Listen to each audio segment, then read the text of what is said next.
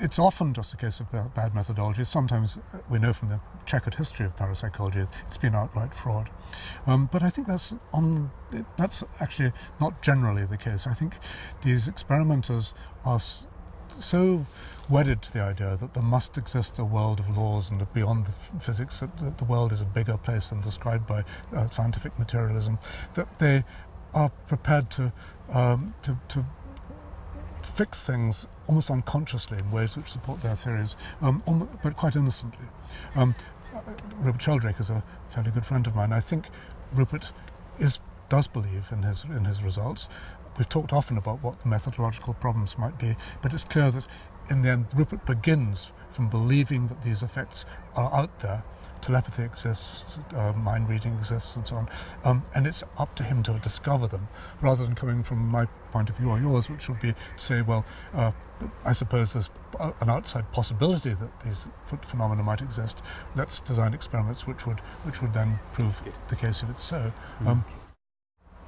What about the implausibility of the lack of any physical theory of it? I mean, I've always felt that although it's possible that there's some completely brand new physical force out there that nobody's discovered, and when they do discover it, I suppose it's possible that something like a telepathy experiment might be the key that gives it to us. No, I think it's a serious problem that it's entirely untheoretical. There's no one's even got an inkling for what the nature of these paranormal forces would be.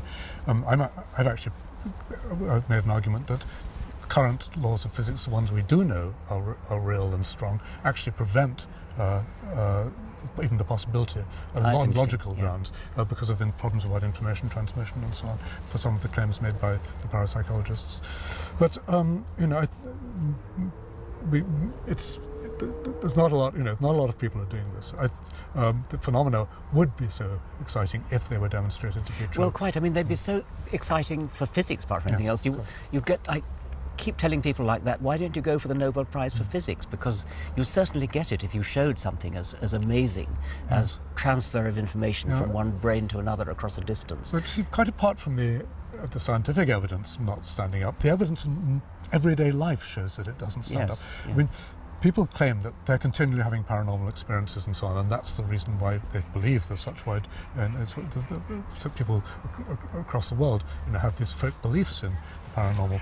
But actually, if we believed in the paranormal, we should be astonished about the fact that it doesn't work. I mean, let's take an example. I mean, standard telepathy test, you're asked to guess a card which you can't see, all right?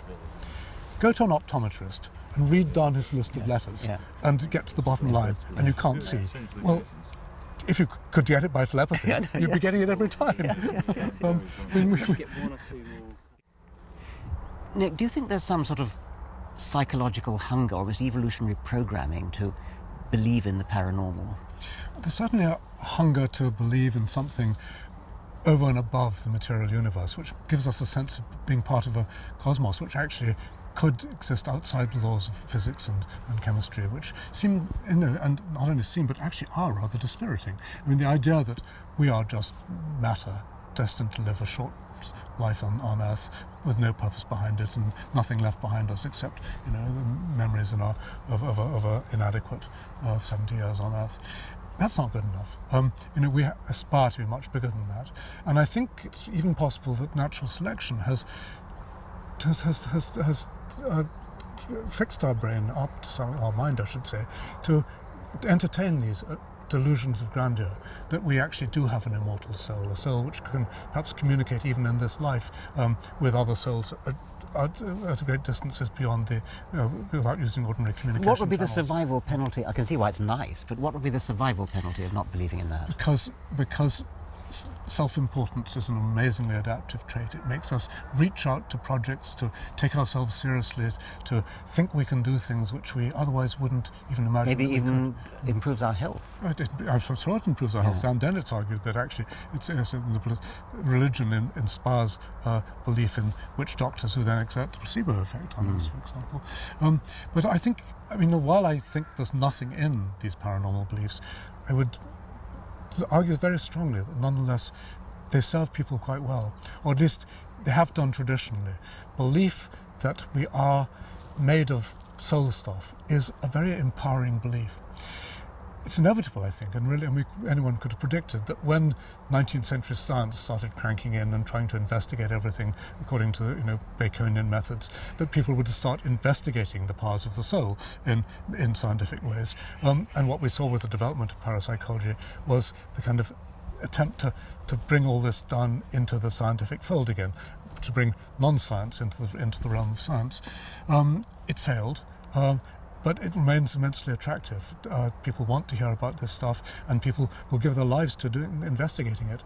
In some ways, though, I think it's got the same relation to the real science of mind that, let's say, pornography has to sex. Yes. We are set up by nature to love this sort of stuff and to be impressed by coincidences and to wonder what our dreams mean and to hope and believe that something of us survives death and so on. Then along come these parapsychologists to push all the same buttons and in fact often feed us nonsense, sometimes things which are well known to be nonsense by self-important people who know that they can get an audience for it. And get money. And get money, yes. Yeah, thank you.